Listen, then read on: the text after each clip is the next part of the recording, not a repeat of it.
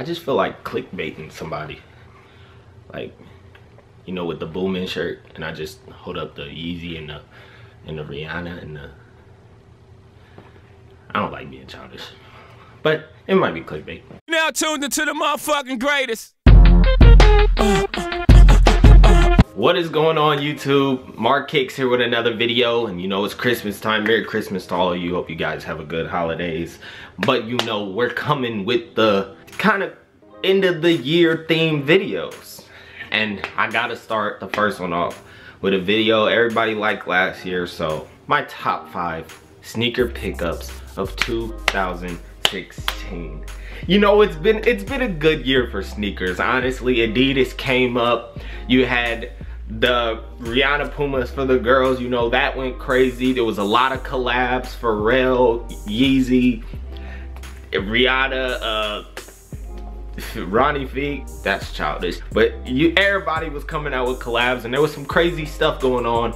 But these are my top 5 sneaker pickups. It has to be shoes I picked up. I'm not gonna make a list and be like OVO 12 and shoes that I didn't get to cop, so that will not be on the video. But you know, honorable mentions, we may have like a Space Jam, a True Blue 3,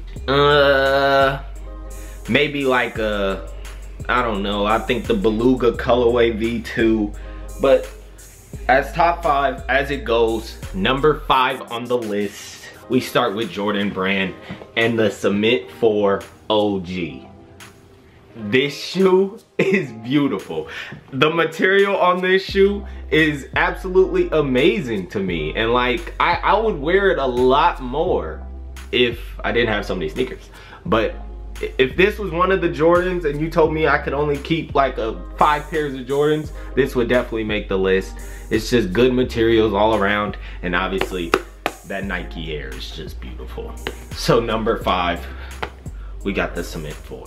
Number 4, I tried my best, y'all, to keep a Yeezy off the list. But the more I look at them and the more I wear them, I really like this colorway. I have every V2 colorway. This by far is my favorite, so it had to make the list. You know, V2, you can't leave it off. Definitely. Just the infrared. I don't know what color they would actually call these, but to me it's infrared. And honestly, just looks nice. I think it's the nicest looking V2. But you know, some people may not appreciate the Yeezy love. But number 4. Now number 3, 2 shoes, but kind of the same concept. Not the same concept, but Jordan 1 retro. You always gotta have a Jordan 1 high. It's just not fair. OG, it's just not fair. So we go with the black toe ones, which I just got to undies yesterday if you saw my Instagram. The black toe ones, and a new shoe, the top 3. I think both of them are just so clean looking. They both just look so clean on feet. Look how these look. They just look so clean, and it's hard not to wear Jordan 1. And I personally do not like the creases, so I always wear sneaker shields, but Jordan 1 still look good no matter what. Shoes I can't get enough of. And I said they weren't top 3, but they might be top 3. Yeah, they might be top 3. I take it as like, oh Marcus, you made a video about the top 3 Jordans and you said they weren't top 3. Yes, I said this, but the Jordan 1 retro and the releases they had this year, I think it's top 3. I don't know, they came out with it. They came out with quite a bit of heat. Shatter backboards, 2.0, all that stuff. So maybe not just this, but it's just, in general, we'll give it a top 3. We'll give it that. And then number 2, Adidas. You done it. You did it. We got the gold medal Ultra Boost. This is flames. The design on the toe always kind of trips me out, like the greenish blue in the toe box, but other than that gold, beautiful. And I wear this shoe a lot because Ultra Boost still the most comfortable shoe ever. If you are, I know some of you are team Nike. That's how my cousin's husband is. Just straight team Nike, and we can't rock Ultra Boost and we can't rock Adidas. But if you get the chance to rock any pair of Adidas, and you wanna see what the hype is about the comfort, put on an Ultra Boost. I love the Ultra Boost model, and this happens to be a fire colorway, so that plus the comfort, you can't beat this shoe. It goes with me on every trip I go. Number 2, gold medal. They killed the Olympic series, the silver, bronze, gold. They killed Jordan. Jordan came out with like some weird Jordan vibes. I don't know what. And number 1, as many of you know, a shoe, a collab with Adidas that I just couldn't get enough of. I think ever since when they came out with the Friends and Family pair, the pair that's selling for like $6,000 now, with the like Chinese lettering, the Adidas Pharrell Human Race.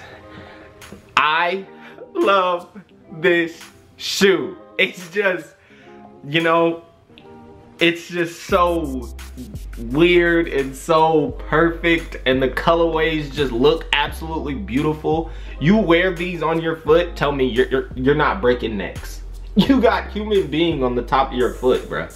You're breaking necks. This colorway is absolutely gorgeous.